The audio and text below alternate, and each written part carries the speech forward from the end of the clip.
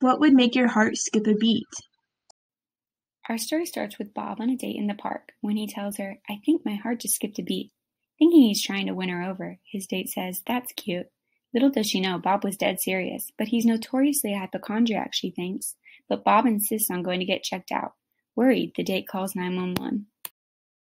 Bob arrives at the hospital, worrying if he's going to be okay. Once in the emergency room, Bob is quickly hooked up to an ECG machine. This is a very important and commonly used device to measure the electrical activity of the heart for diagnosing heart abnormalities. Bob doesn't know this though, and in his state of fear, he anxiously asks the nurse and doctor what this strange, scary machine is. The doctor quickly assures him that his ECG reading says he's fine, but offers to explain it to Bob just to calm his nerves. Bob quickly agrees and they get down to the nitty-gritty of ECGs. Bob is finally discharged from the hospital, and his date asks, is he okay? He says, "Hey, I'm okay, but I have a heart-filled story to tell you." The sinoatrial node of the heart sends out an electrical signal that is propagated through heart cells in the form of action potentials. At rest, cells are polarized, so a voltage potential exists across the cell membrane, where more positive charge is on the outside and negative charge on the inside, as shown in Figure A.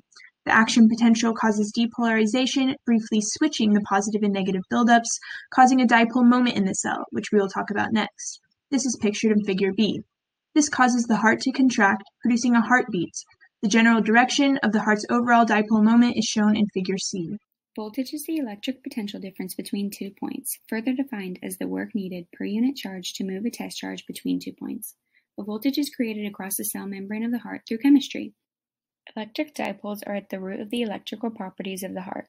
Dipoles involve two equal and opposite charges at a distance d apart. The dipole moment, P, is the magnitude of the charge times their distance. P is a vector quantity, meaning it has both direction and magnitude, but the direction in dipoles is always pointing negative to positive. More on this can be found in Chapter 20 of the Wolfson textbook. How does this all relate to the heart?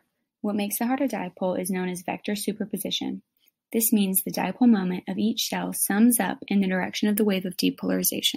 EKG interprets dipoles through waves of depolarization, a depolarization wave moving towards an electrode as a positive deflection and away as a negative deflection. The size of the deflection is proportional to the size of the dipole. The leads attached to your body registers depolarization whenever the current flows towards a positive electrode on the surface of the skin, showing an upward deflection. Also, when a current flows away from the positive electrode, showing a downward reflection shown in the EKG reading. All leads register differently due to the magnitude of vectors at different points in time. The different viewpoints coming together to give us our EKG. After explaining the concepts behind his ECG experience, Bob wins his date over. After all, she can't resist the nerdy physics geek. It's a classic story, and they lived happily ever after.